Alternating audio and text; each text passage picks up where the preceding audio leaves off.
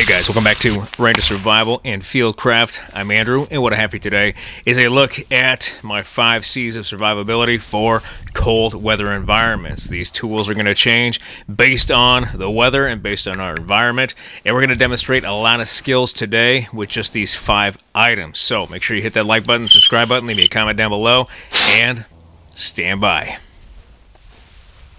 Alright, that first item we're going to talk about is fire. In a cold weather environment, the best fire starting tool that we can have for our 5 C's is going to be that Bic Lighter.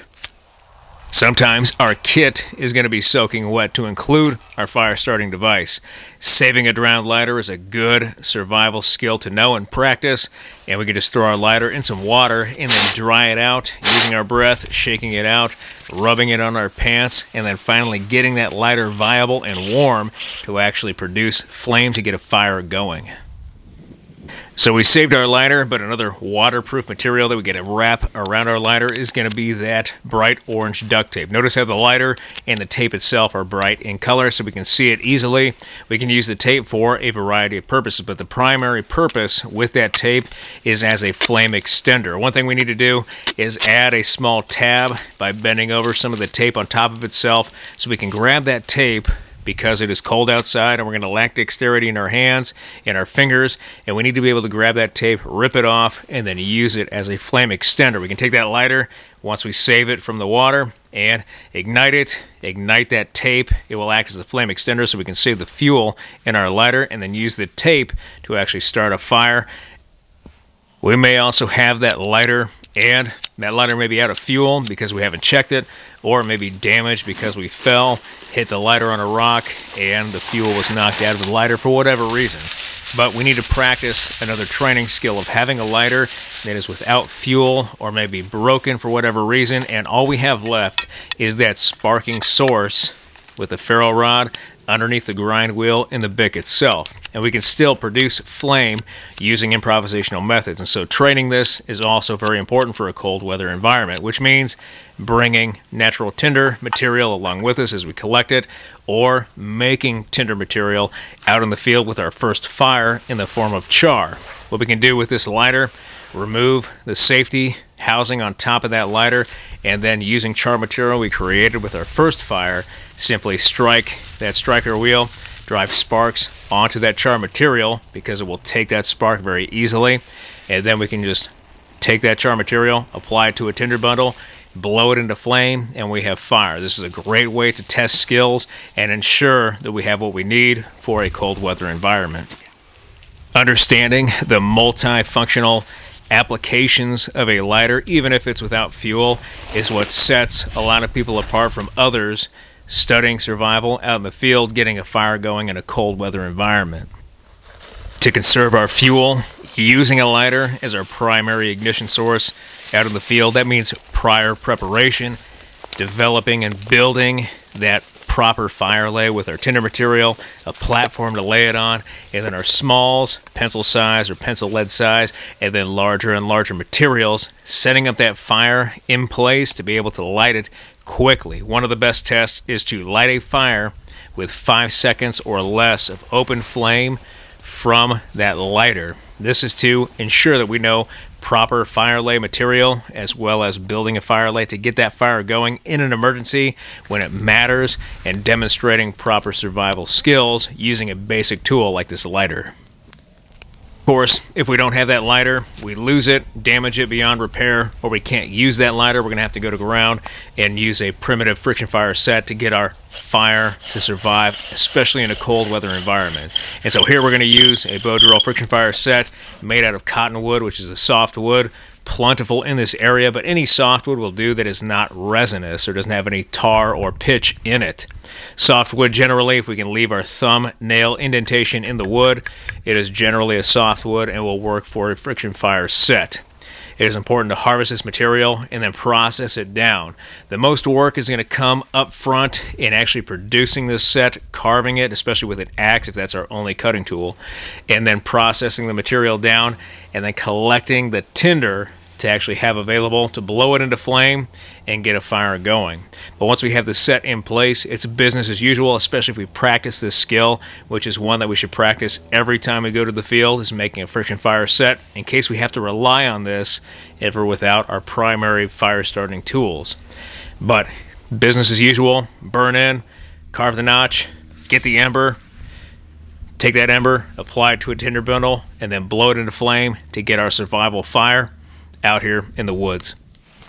Alright, that is it for fire. Now we're going to talk about the second item in our kit, which is going to be cordage. Any type of cordage will do, but we're going to use paracord for this video because it is ubiquitous and we can use it for a variety of skills for survival. We just demonstrated that friction fire set, and we used paracord for the bow drill string to get that fire going. We can take the same paracord and preload it in our shoelaces or our bootlaces to have it on us in case we lose the rest of our kit. Now, you heard me talk about preloading. Preloading is a term picked up in SEER school, and all it means is to gather survival items and place them in our clothing or on our person or even on our kit. And one thing we can do with our paracord is preload our axe handle, because our axe is going to be one of our 5 C's of survival in a cold weather environment. We can take that axe handle with that paracord and simply just create a whipping around the handle, so we have that paracord stashed there about 10 feet or so that we can use in an emergency or just have it ready on standby in case we need it later on for use. Now, the primary purpose of cordage inside our survival kits is lashing and binding materials. We harvest natural materials off the landscape with our cutting tools, and then we lash and bind them together to build tools, to build traps, shelters, anything we need to use those natural materials with. Cordage is going to hold all of those things together to make our lives easier in survival. And so one of the best ways we can practice and train survival skills with cordage in our kit is building things to help us transport natural materials or the rest of our kit over distance and terrain, because we may be out there in the field with just our basic kit and need to transport it so we can free up our hands as we travel. Building a Roycroft pack frame is one of the best examples of this, because we can build a pack frame very easily with our cordage and then strap all of our kit, all of our resources to that pack frame, simply throw it over our shoulders, and then we have that kit ready to go. We can travel, our hands are free, and we can gather more materials on our way en route to our survival location. A recommendation is that we use toggles to lash our materials or our kit to our pack frame. Using paracord, we create just simple fisherman knots and create large loops about 12 to 18 inches, and then a simple lark's head attached to our basic frame. To attach our toggles to ensure they don't slip off, we're going to use a modified lark's head. We bend the loop down, creating that lark's head, pull a little bit out to one side to create a larger ear, wrap that ear around and over top of the other ear, ensuring that paracord crosses in front, fit our toggle, and then pull tight. You'll notice the lark's head crosses over, forming an X underneath that toggle, and it's set and it won't slip. Create enough cordage and loops and toggles to fit all 3 sides of our Roycroft pack frame until we're set in place, ready to load our gear. Once these toggles are in place and ready to go, now we can attach our gear or our material or whatever we have with us. We're going to use a hank of paracord inside our pockets that is about 6 feet in length, and this is all the cordage we're going to need to actually strap our kit to our pack frame. We start at the bottom with an end-of-the-line bowline just over that toggle, go diagonally, looping each toggle across our pack or our blanket or our kit, looping it on that 3rd toggle, and then beginning back again at the bottom, looping underneath that toggle and going to the top. And we're going to tie a non-slip knot or whatever knot we can to attach our gear, make sure it's not going to fall off, and our pack frame is ready to go. All we have to do now is just slide our tools inside the netting we've created with that 6-foot hank, and we're ready to don our equipment. On our pack frame, we just created a simple 3-weave or French braid of about 15 feet of paracord, and then use those as straps to don our pack frame and kit. And that does it for our cordage for our kit. Next, for our container, is a bush pot. We have a bush pot with a main bush pot and a bail, as well as a lid that doubles as a frying pan that has handles with it that we can use over fire. One of the primary uses of our bush pot, not only to go over fire, but we can use this as a container to gather materials as well. Cottonwood, bark, especially from dead ones in this area, is plentiful, and we can use that bush pot to gather it up. We've had a lot of rain and freezing temperatures in the last few days, so a lot of this tinder material is going to be soaking wet, and we need to lay it out in the sun to let it dry so we can use it for our fire. And of course, the primary reason we have a metal container as part of our cold weather 5 C's of survival is to be able to treat water by boiling it to make it safe to drink. We can gather that dirty water up from the source and simply place it over a fire. Because we have that metal container, we're not worried about it burning or being damaged in the fire, and we can just leave it over that fire like this Swedish torch to let it boil and treat that water to make it safe. Bringing it to boil is a surefire way to make that water safe to drink. Now let's say we don't want to use up our cordage to suspend our bush pot over a fire, but we still want to have a way to suspend our bush pot over a fire to cook food, boil water to make it safe to drink, make medicines, whatever it is. There's a technique we can use to actually create a simple tripod suspension or pot hanger with our bush pot without using our cordage. And we're going to need to gather a green sapling with a Y fork on the end that we can use to actually suspend our bush pot. We're going to twist the sapling to make it more flexible and then be able to wrap it around our tripod eventually to suspend our bush pot. Once we have that sapling twisted up and it's flexible, we're going to create what's called a simple withy tripod or bush pot suspension or pot hanger. And we're just going to gather up 3 poles to create a simple tripod. Without any cordage, we're going to use the flexible end of that sapling to tie around our tripod to hold it together, and then that hook at the bottom is going to suspend our bush pot. You'll notice that this is a very simple method, and our bush pot is successfully suspended over our fire. We have a small trench dug for our fire pit, but still, this tripod with a withy attached to it and that hook at the bottom for our pot hanger is very easy to use, very easy to craft, especially if we know what materials we're looking for, and we can make it very, very easily while safeguarding and protecting our cordage, so we're not wasting cordage in the field that we could be using for other tasks. This is a very simple method, great for bushcraft, great for survivalists, especially a minimalist approach if we're looking for simple things to do.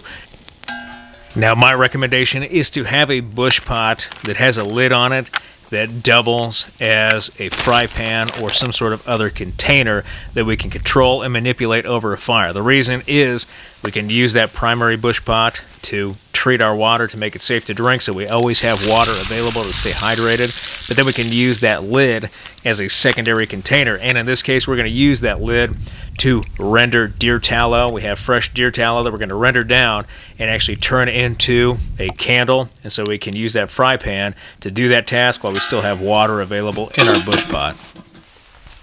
For our 5 C's, for a cold weather environment, the axe is going to be our primary cutting tool because we can control it a lot easier with gross motor skills compared to fine motor skills. We want an axe that is about 18 inches in length, a good 2-pound head, Scandi grind so we can carve with it as well. And we also want a flat pole on the back that we can use as a hammer or a baton to process and make materials out in the woods. The number one reason we have that axe as our primary cutting tool is to be able to take down large sections of material very easily using gross motor skills and avoid hurting ourselves. The axe is going to be that primary tool to fell trees, split logs, take down material, and harvest those sections that we need for sheltercraft or firecraft for survival. Just like a saw, just like a knife, the axe is going to give us the ability to make other tools once we harvest material off the landscape. One of the first tools and easiest that we can make with either a knife or even an axe is a simple dig stick, about 1 foot or 2 in length and roughly 2 to 3 inches in diameter. We can make this simple dig stick that will give us a multifunctional tool for survival. The dig stick we can use not only to dig in the earth, but we can use it as a baton, we can use it as a toggle, we can use it as a club, and we can even use it as a throwing stick to go after game to help feed ourselves. One of the biggest tests of our use with an axe is processing large sections of material down into smaller viable sections that we can use not only for shelter but also for fire. Keeping a fire going in a cold environment is one of our first priorities, if not the greatest priority, because we're going to keep ourselves warm with that fire, maintain thermoregulation, and prevent hypothermia. That's why we need to understand how to use an axe and use it properly. If we can't split a log like this one because it has a lot of knots in it, we're going to need to create some tools to help us split this log. And what we can use are just simple wedges to split this material down to make it smaller sections and use for firecraft.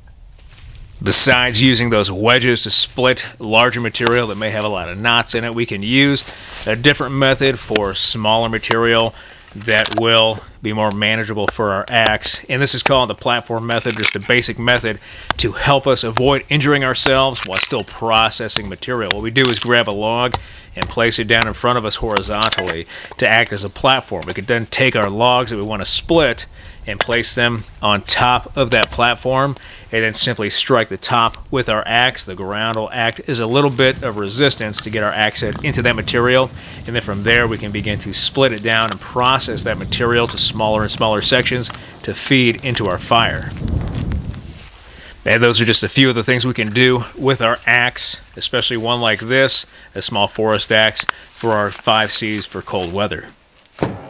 That final item is going to be a 100% wool blanket. The most important portion of any survival shelter is going to be the forest floor or the matting that we have down on our bed. That is going to protect us from losing heat through conduction to the forest floor, which is very cold this time of year in the northern plains. And so we need to have 4 inches of compressed debris minimum of dead, dry material on that floor to help protect us. Debris bed and now our wool blanket, we can actually make a very comfortable shelter that will keep us warm next to a long burning fire all night. We lay out that blanket in a diamond configuration, lay down, taking our shoes off, pull one corner up over our feet, and then tuck in both sides, left and right, around and underneath us, and then pull the top over us, over our head, while we lay down next to our fire on top of our bed to keep ourselves warm throughout the night. When we aren't using our wool blanket for our shelter, or we're going to strap it to our pack frame that we made earlier, a very simple technique is to take our blanket, fold it into thirds, and simply roll from one end. We're going to roll it as tight as we can until we get about a foot or two away from that other end. With the 3 folds we created, we basically made a pocket that we can fit that wool blanket inside. We just pull up that other end, tuck in the blanket that we've rolled until it's nice and tight, and we have our blanket roll ready to go that we can strap to our pack frame ready for movement. And that does it for our 5th and final item, that wool blanket. Alright guys, well, a very down and dirty video with a lot of skills using 5 C's for cold weather environment. I really hope you liked this video. If you did, hit that like button, hit that subscribe button, leave me a comment in the comment section. I always appreciate your feedback. I want to thank you guys for everything you do for me, for this channel, for your likes, your views, your subscriptions, your comments, your feedback, and your shares. And I'll be back with another video as soon as I can, guys. Thanks.